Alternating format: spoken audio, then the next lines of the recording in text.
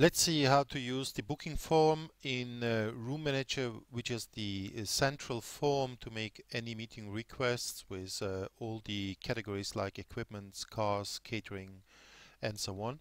So when the user accesses the site, the Room Manager site, the first thing he will notify is that he is logged in with his account, and um, appropriate to his account, the current Sharepoint settings and permission settings for these accounts takes control, meaning that if this user is a normal user, an end user can make a meeting request on the Room Manager side. So normally the default SharePoint permissions that he will get from the administrator is the contributor permissions. So when he's on the SharePoint side, to use the booking form, it's very straightforward.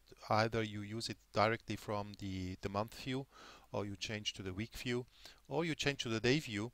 And when you hover with the mouse over the calendar, the SharePoint calendar, which is customized, you will see that there's an add button, an add link, and clicking on the add link will automatically launch the booking form.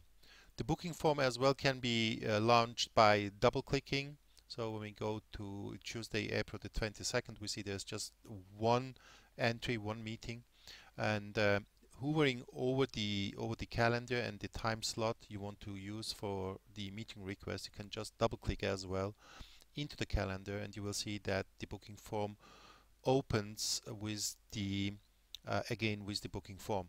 So there are two ways to use this very handsome feature, by clicking add or by double clicking the free time slot that you want to use. You see that the one thing is that the time is automatically selected depending on the double click you made or the add link that you have used. So 3 p.m. in the afternoon is automatically selected. All you have to do now as a user is just to enter the subject, select the site. By selecting the site, automatically the locations which are associated to the site, this is something that your administrator or the room manager has prepared in the site content settings. You see that London has two locations associated, Canary Wharf and Kensington. So as soon as you select the location, and this is an important point, all the available rooms, all the available cars, if any, all available equipments, if any, has been pre-configured, catering, workspaces and parking fields for this site London, for this location Kensington, for this given date and for this given time are available.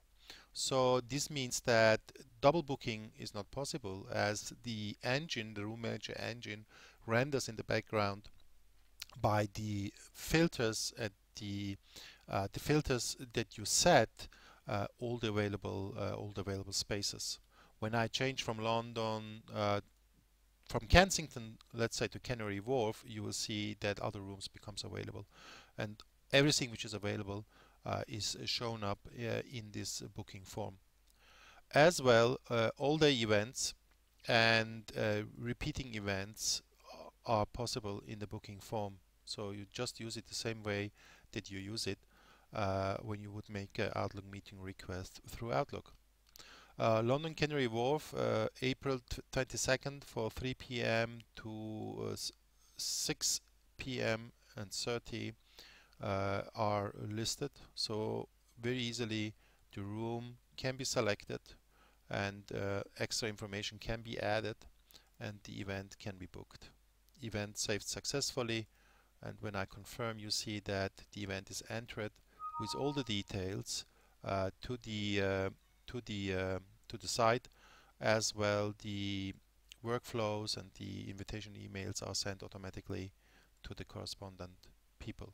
All the details are available, and all the details can be changed afterwards, after the meeting has been booked, directly by going to the details view, edit the item, and by changing the time for the event, or changing any other category or property that has been set with the event. So in this demonstration you have seen how to use the booking form in Room Manager.